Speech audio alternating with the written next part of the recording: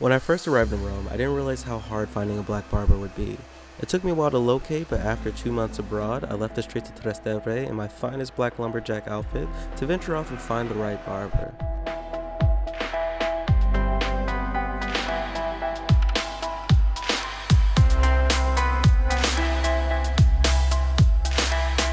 Now Rome does have some very talented barbers.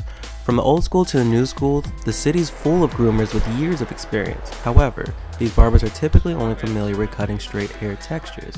So I took a tram, then a bus, to the Termini station area to find a barber experienced in cutting hair like mine.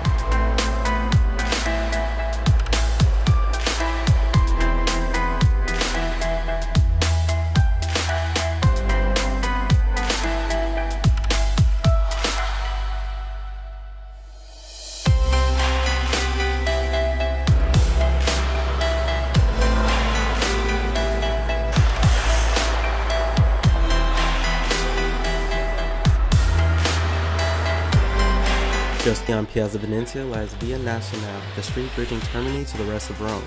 Formerly constructed in the 1800s as part of the New Rome, Via Nazionale today is commonly known for its shopping and fine arts. But if you turn towards Piazza Vittorio, you'll find many pockets of Roman culture like open markets, cafes, and churches.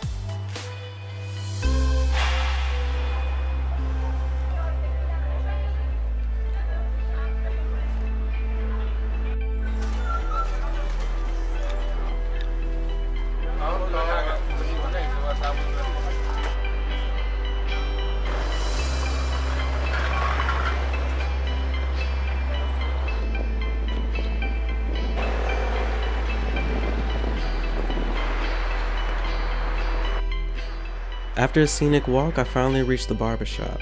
To me, it had a similar vibe as the barbershop back in the States. A little hip-hop, some folks hanging out outside while there's lively convos inside.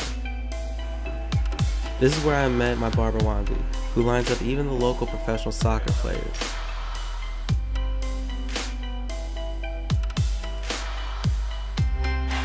One thing I found amazing about getting a haircut here is that Wandy will cut, wash, and style your hair for only 10 euros.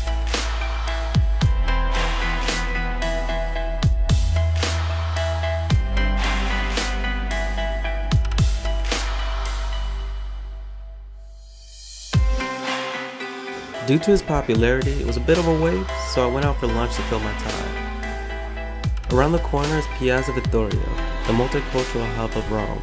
After weeks of pizza and pasta, it was nice to try something different. This restaurant is owned by a Bangladeshi family and has a great fusion of Middle Eastern and Italian cuisine.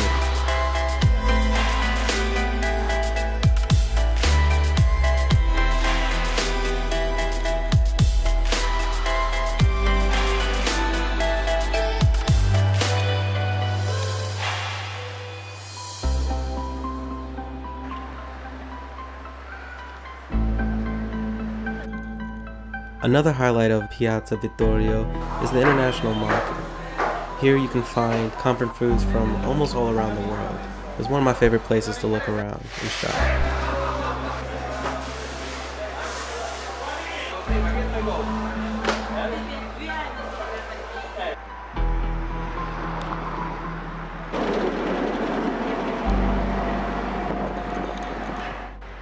After the market, I grabbed a coffee neighboring the barbershop. This quickly became one of my favorite places to relax and people watch.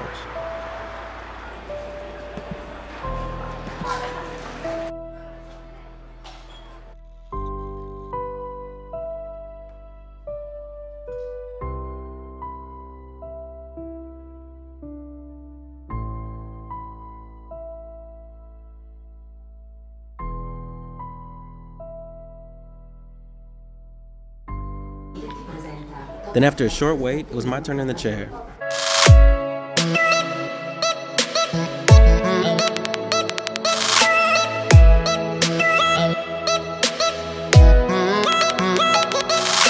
Interestingly enough, Wadi and I didn't speak the same language, so we primarily communicated through nonverbal communication and Google Translate. But he was an awesome person and a great barber, so it was never a problem.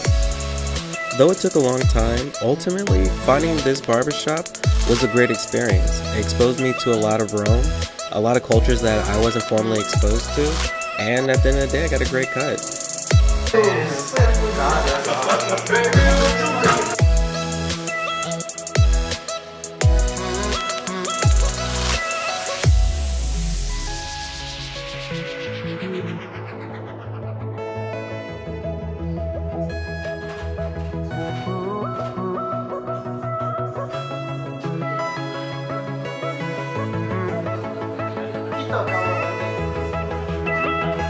Thanks for watching. Please like and subscribe. And for more videos or articles, please go to blackexpat.com.